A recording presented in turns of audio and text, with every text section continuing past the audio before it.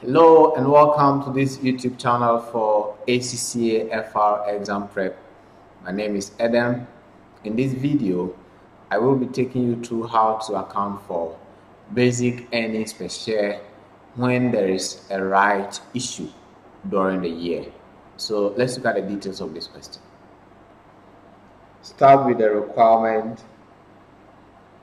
What was the earnings per share for the year? What you need to always remember is that earnings per share EPS is equal to earnings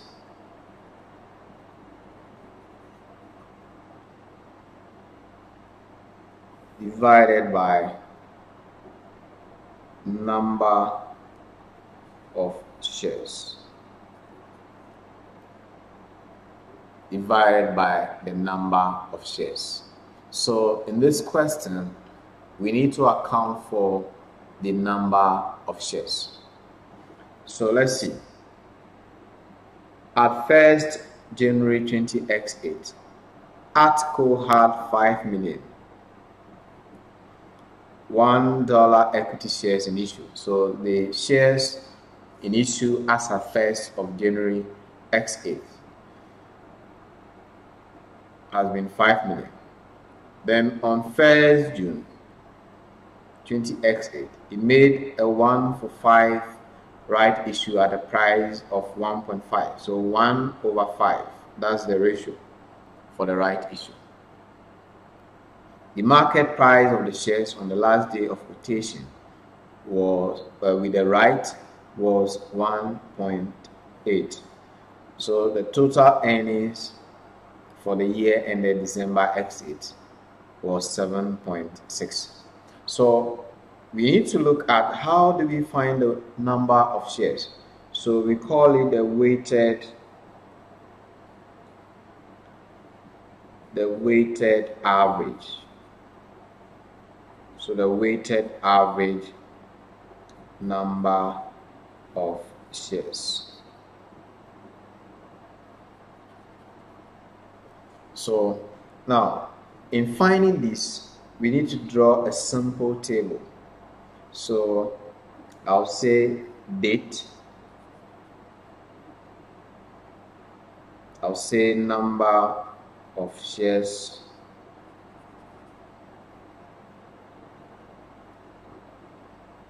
then I'll say a fraction or bonus, and then I'll say the weighted.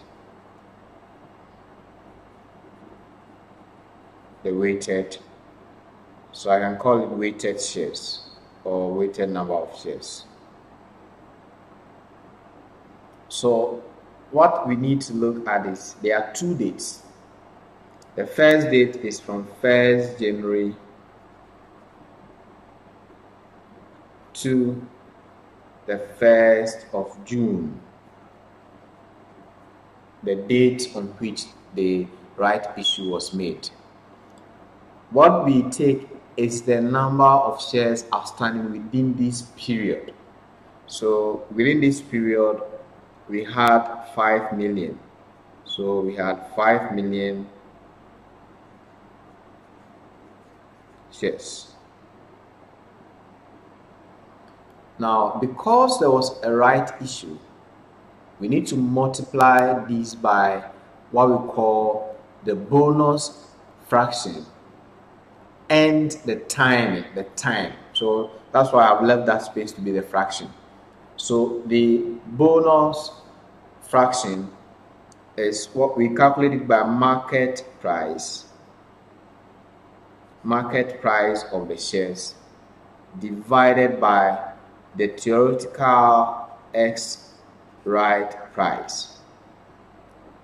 Market price of the shares divided by the theoretical X right price of the shares times the time, and this time is between January to June. So January 1st to June 1st, that is 5 months. So for the whole year, we'll have the fraction as 5 over 12. So when we work out this, now from the question, we know the market price. So we need to work out what we call the theoretical X-right price. And what it means is that what is the price after the right issue? So there is always a dilution of the price. The price reduces because there is a bonus element in the right issue. And what it means is that the shareholders are not paying for the market price of the shares, but they are paying a reduced price. Then the next fraction to look at is from 1st June to the year end, which is 31st December. Again, we look at the number. So the number of shares are going to increase by the amount of the right issue fraction. Then we only multiply by the time from issue date to the year end. And out of 12, we'll have 7 over 12. So the number of shares here would be the original 5 million shares, which were already in issue, plus the bonus issue. Sorry, the right issue. And the right issue will be 5 million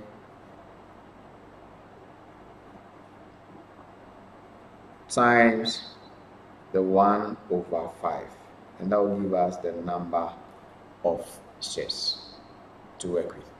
So what we're going to do here is to first find the theoretical X-right price. Then I rework the whole of these pro forma. So we look at how we put it together. So let's see, as I'm working here, I want to look at the theoretical X-right price, which is the price after the right issue. What we do is we look at the number of shares existing which can sell at the current market price. And the current market price was let's look at that, 1.8, and the right issue price is 1.5. So the current market price means that we have 5 shares that can sell for 1.8, but there is a right issue price of 1 that can sell for 1.5. So if you want to extend it, we say existing shares, right issue. So we have existing shares, we have right issue shares, if you want to qualify it. So we find a weight here. So 5 shares will sell for 1.8, that gives us 9. And this of course will give us 1.5. So we want to find the weighting. So it means that after the right issue, there will be 6 shares that the shareholders will hold. But what is the price per share for these 6 shares? So we have 10.5 here as a total. Therefore, the theoretical X-right price. Therefore, the theoretical X-right price is equal to 10.5 divided by 6. So 10.5 divided by 6, that gives us 1.75. So the price will reduce because there is a discount element in the right issue, because the actual market price was 1.8, so it reduces to 1.5. So the weighted after the right issue is what we call the theoretical X-right price, the market price or the price of the shares after a right issue. Now we need these in our calculation for the weighted number of shares. So just to put this quickly here, from 1st January to 1st June,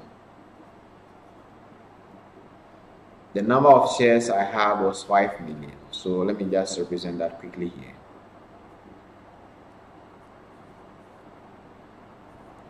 Times the bonus fraction, which is the market price, 1.8 divided by the theoretical ex-right price. Always remember how to calculate the theoretical ex-right price times the time between January to June.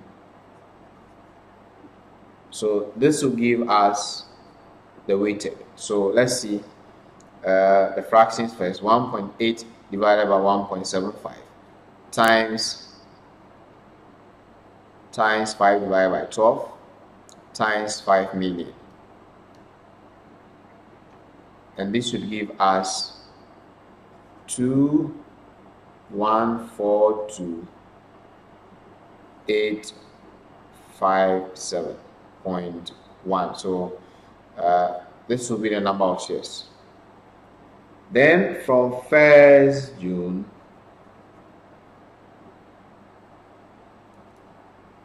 to 31st December, which will be 7 months, the share, which is the right issue share, if you go up here, 5 million times 1 divided by 5, that gives us 1 million, and that it means we will have 6 million shares. So we're going to have 6 million shares here, which will be the initial share issue plus the right issue times the time between June and December, which is 12 months. This will give us, so we have 6 million times 7 divided by 12. This gives us 3.5 million shares. When we add these together, we're going to have 5,642,857. And this will be the number of shares we will need for our earnings per share calculation. So we go back here just to pick the figure before. It is 5,642,857. So let's go.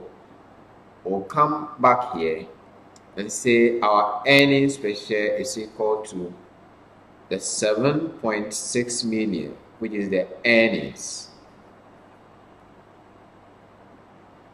divided by the number of shares. So here it is 5,642,857. So if this were to be a constructed response question, you would have put the workings number here, maybe workings 1. So this should give us the earnings per share. So we have 7.6 million divided by 5,642,857. And this should give us 1.346 or 1.35 to 2 decimal places. 1.35.